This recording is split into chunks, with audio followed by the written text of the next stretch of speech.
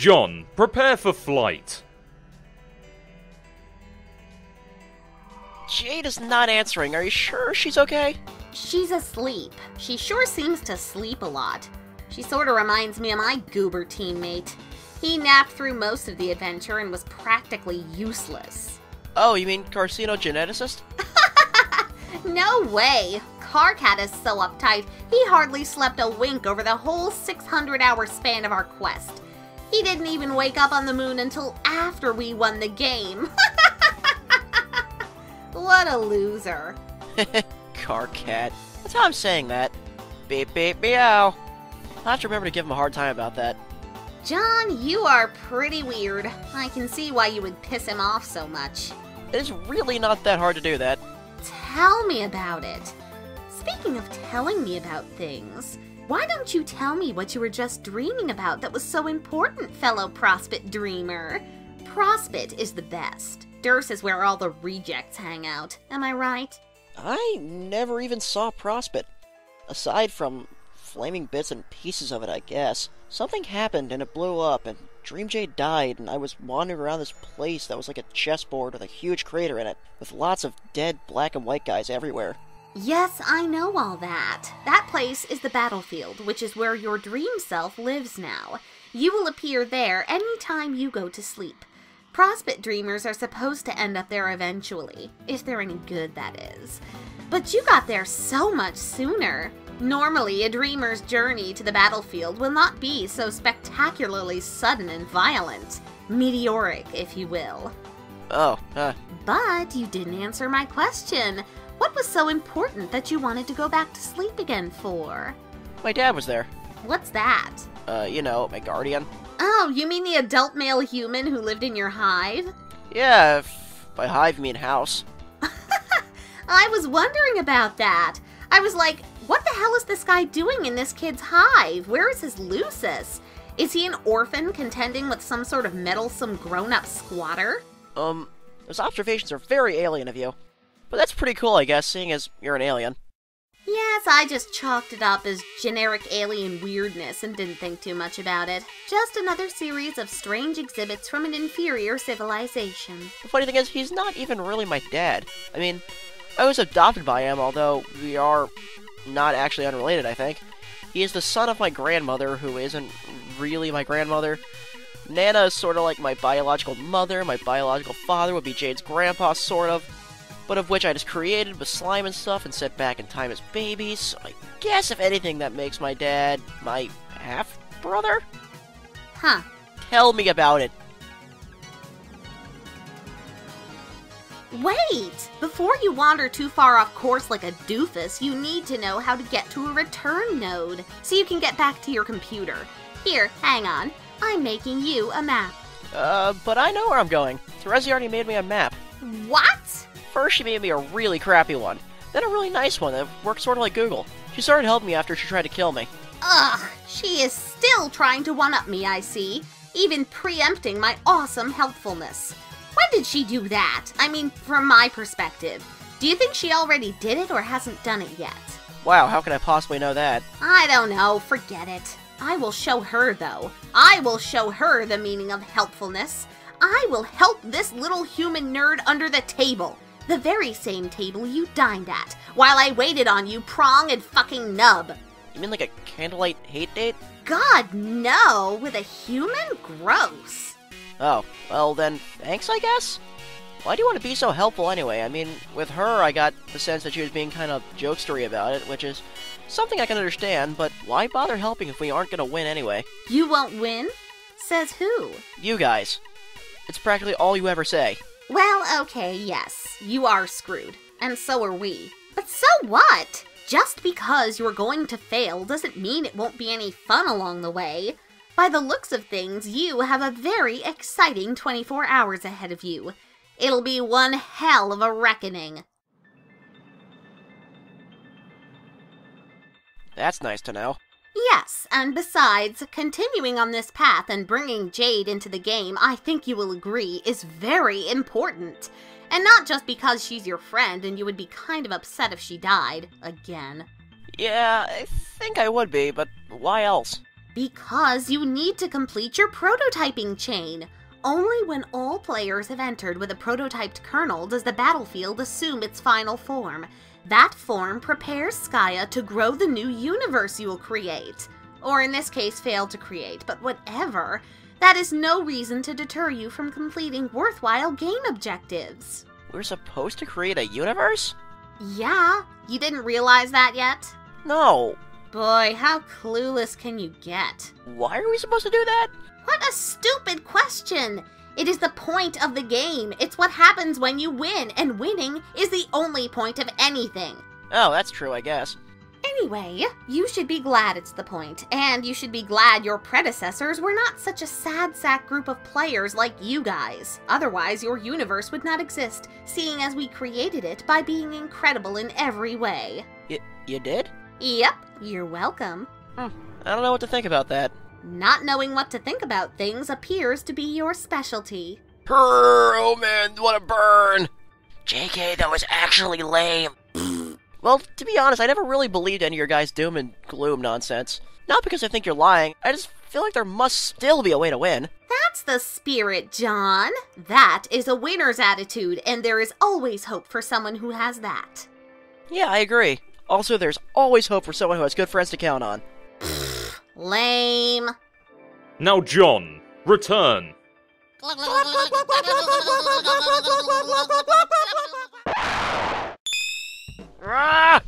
Imps! John, dispatch these pests. That is it! Everybody out! You are dead serious! John, examine room. Look at this mess! Will you look at this slightly bigger mess than usual? John, examine your computer. They chucked it out the window! Little oily bastards! You'll have to get your hands on a new one somehow. Now, examine your posters. Oh, this is just insult to injury! You almost want to cry. Just look at that face! A sad face. A forlorn face. Vriska, what's his deal? John, why are you standing around wasting time? I don't know. You can see my future, can't you? How much time am I wasting? Enough to make me wonder what the hell your deal is. Then I would venture to guess I am wasting time because you chose to pester me just now. Damn it, John, stop sounding smarter than me. It is unbecoming of someone so inferior. I mean, I was just pausing for a moment to look at my trashed movie posters. They bring back memories of a life that I guess is long gone now. But you probably know what that is all about. Yeah, I know. It wasn't even that long ago, but it really seems like forever since I was on Earth. It was a really nice place. I bet you would have liked it. It seems a little too sunny for my liking. Well, what about you? Do you miss your planet and your parents and such? The life I left behind wasn't so hot, to be honest. Well, that's too bad. Why don't we not talk about that? What are these movies, anyway? They look just awful. But you see, that is where you're wrong. These films are the finest Earth has to offer. Are they about clowns? No, I drew those clowns in my sleep for some reason. This one here is so great! It's about this street-tough renegade who did a hard time behind bars and wants nothing more in the world than to reunite with his loving wife and daughter. But not so fast. He has to go on crazy and dangerous escapades through the sky with a motley assortment of rogues led by John Malkovich, who is wise to Cage's heroic nature and pure heart. They tether a grumpy policeman's awesome car to a plane and smash it, and they later crash into some casinos. Cage gets out of the wreckage and hugs his family, and I usually tear up a little. That is my working troll title for the movie. I hope it was okay. John, even though your title is quite amusing and probably kind of cute, that movie sounds hilariously bad. Yeah, well, you are hilariously wrong! Here, hang on, I'll show you. There. Oh, but you'll probably have to use your troll thingy to rewind time or whatever, to before the Earth internet blew up so you can watch it. Is this like the Earth equivalent of GrubTube or something? I guess? Man, I am not watching this shitty video. It looks so bad. Okay, suit yourself. But there it is, in case you're ever hankering after some incredible movie magic. Okay, I will be sure to bookmark it and label it Dumb Kids Retarded Nonsense. Okay, good idea. By the way, why aren't you using your computer glasses to talk suddenly? This device seems less efficient and doesn't look as cool. Oh, the goggles are cool and all, but they kind of restrict my vision stupidly when I use them. I should remember to make a new hands-free device that is less intrusive. Maybe after I make a new computer so I can install this game. How will you duplicate it? Isn't it smashed out there on your lawn ring? Yeah, but I can still use one of my old previously punched cards. Oh, great. John? What? Okay, I will slide you a break because clearly your block was just ransacked, but maybe you want to put that away somewhere discreet where you usually keep it? There is at least one girl spying on you right now, you know. Put what away? What are you talking about? Your pail is showing, stupid. My pail? You mean this bucket here? Yes, come on, will you take a hint and show some decorum? I'm really not following. What do you have against buckets? Man, nothing really, it's just... Okay, maybe humans don't really have any sense of shame over this sort of thing. Shame over what? It's just a bucket! You know, for putting soapy water in and cleaning stuff with. Why? What do trolls use them for? Oh. Yeah, of course. That's what I was talking about. Your cleaning bucket. In troll culture, we consider cleaning products to be really indecent or something. I am blushing furiously about it right now. Please try to be sensitive to my cultural ways and understandings. Wow, that is definitely pretty odd. But okay, I'm sorry you saw my bucket. I'll just chuck it out the window, I guess. Thank you, John. That is very gentlemanly of you. Now will you quit shitting around and get on with it? God! Well, I was going to, but you started babbling at me. Jeez, Spitteret. That isn't my real name, you dope. Okay, then what is it? I ain't telling you that. It's a secret. Rolls eyes. All 8 gross spidery eyes. Oops, I mean, exclamation point times 8. You don't even need to say that. I can see you rolling your eyes, remember? Oh, yeah. Oh, John, discard sordid receptacle. Now exit to your balcony. What a surprise, more lousy imps are having their way with the place. You wonder where Nana could be. Someone needs to get this motley assortment of rogues under control. Now what in the hell is going on over there? Oh no, more embarrassing cleaning apparatus. You've got to hide it before Secret Spinneret or whatever her name was sees it and gets upset. John, assail rogue. Get that shit out of here! Ugh. Being culturally sensitive is really hard work. John, now look up. Oh, it looks like someone's server player has been busy. Now John, pester someone's server player.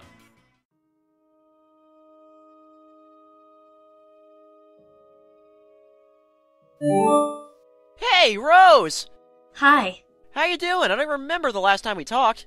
I've been so busy. Looks like you've been too. I mean, hoopy shit! My house is huge! Actually, building up your house has been one of the more trivial ways I've passed the time. Great swaths of the structure may be copied and pasted with little architectural consideration. I've only bothered to do so while in contemplation. It's relaxing. Oh. Well, it must have cost a fortune! We have a lot of grist. How much? I don't recall any hard figures offhand.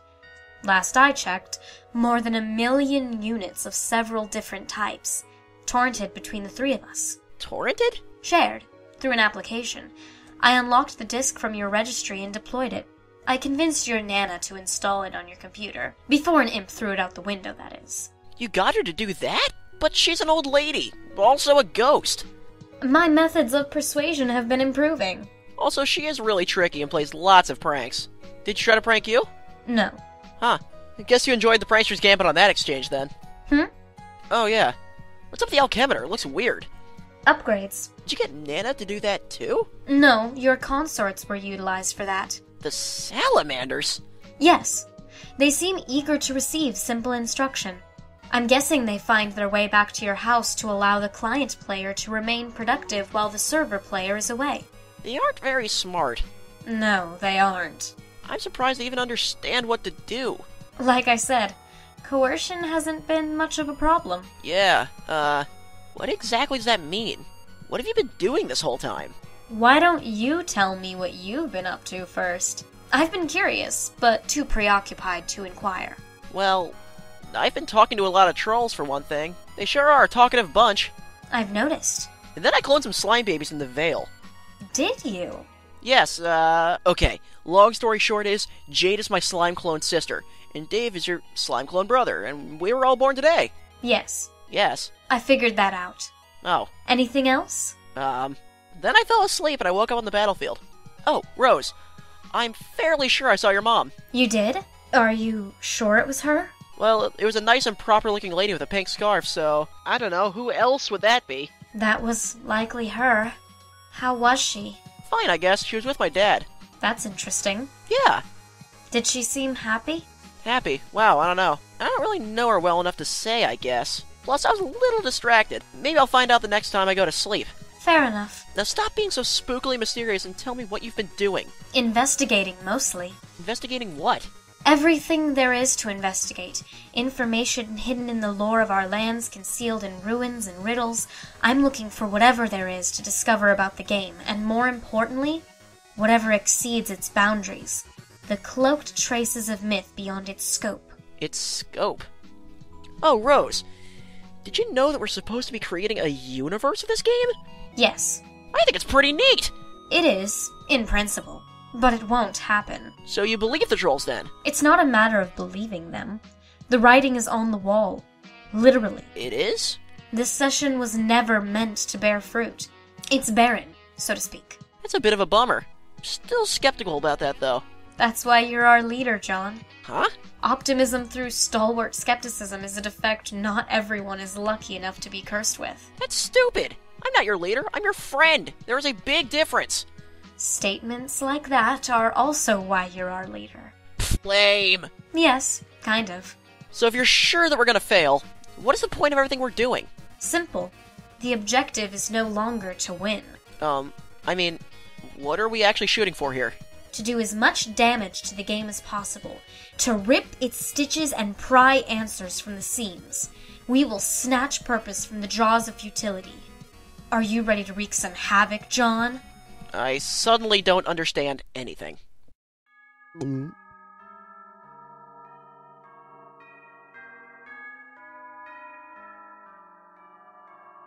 Salamander, wand, please.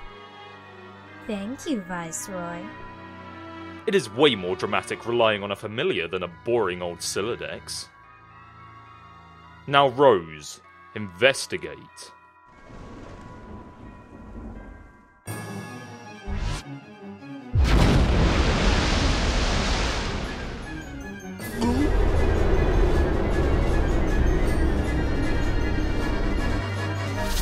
Rose, answer.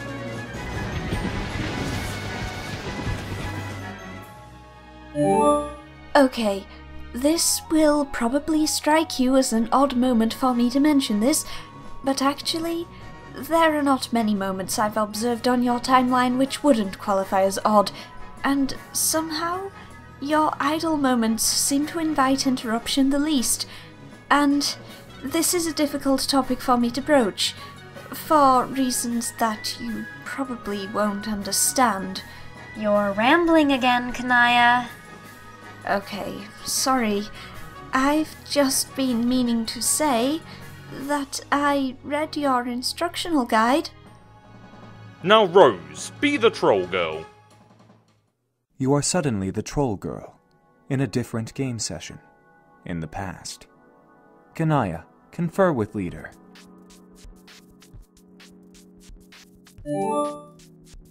Your speech was really emotional. Okay, I definitely don't need you busting my bulge about the speech now. I've taken enough shit. I got a little worked up, okay? And if you have something to say, why don't you come say it to my face? I'm fed up with these backdoor nook-biting shenanigans. I don't mean to critique your speech. I just wanted to ask you something in confidence about the humans. Okay, what is it?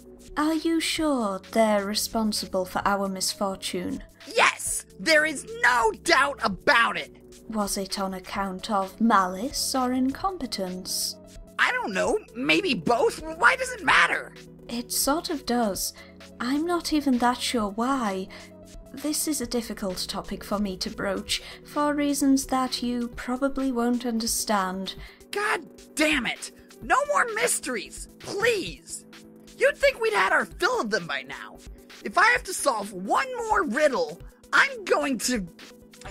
I don't know.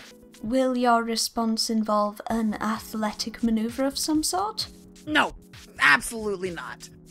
I will just go over there and weep gently in the horn pile. Seriously, what is this about? What I can tell you is, they're all ludicrously incompetent. Soft, pink, fragile things who do nothing but waste time. They don't even have horns. What? Really? Yeah, I was like, whoa, did they get filed down or something? But no, it turns out that's just how they are. Weird. They're a miserable, pointless crop of life forms from a meaningless, boring pustule of a planet. It's infuriating that they were somehow allowed to have any influence over us. It is pretty disheartening, but you are absolutely sure they are all failures, and that they have no chance of succeeding. Yep, it's all right here. I'm not sure which depresses me more, the sabotage of our session or the futility of theirs. What are you talking about?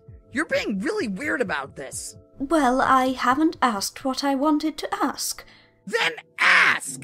It's about tentacle therapist. Yeah, that's the Rose human. She's apparently pretty sarcastic. It's in my notes.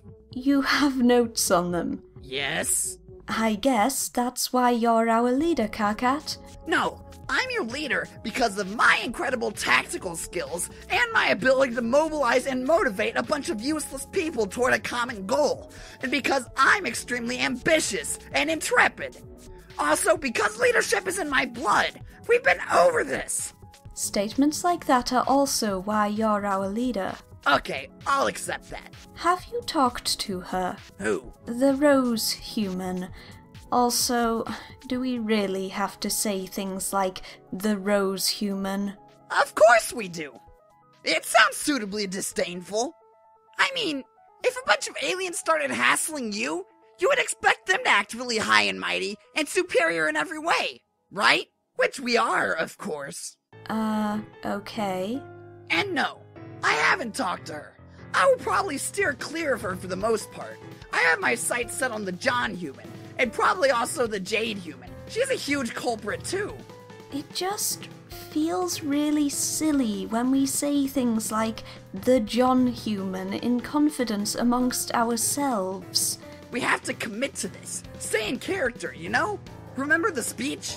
The speech has become emblazoned on my ThinkPan, virtually ensconced in the fold of my personal mythology. Did you want to troll her? Are you volunteering? Because that would be great. I'd really appreciate that.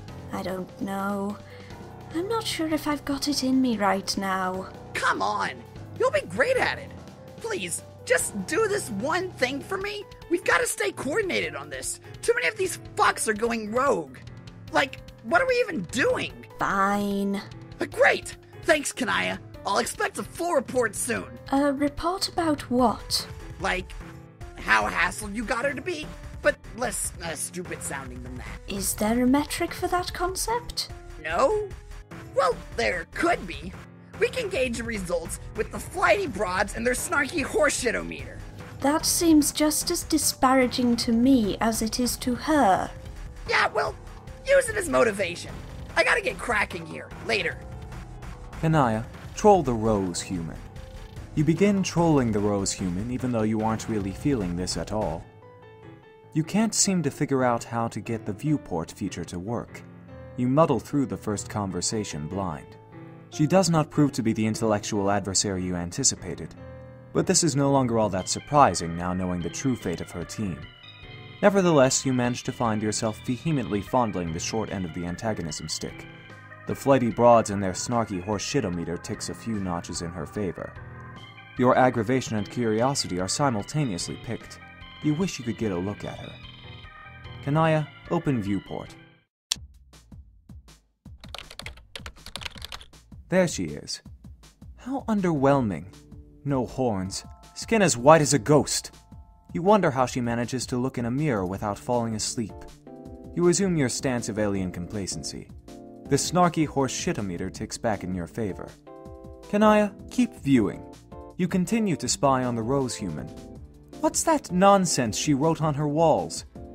What did she do to her totem lathe, idiot? Oh dear God. The exhibit of depravity maxes out your side of the horse shitometer. You had this girl wrong all along. She is an utter buffoon! You hope nobody caught you looking at that. The horse shitometer swings back to her side as she has inadvertently caused you to flush with the shame of 1,000 cocoon-wedding children. You win this round, Lalonde.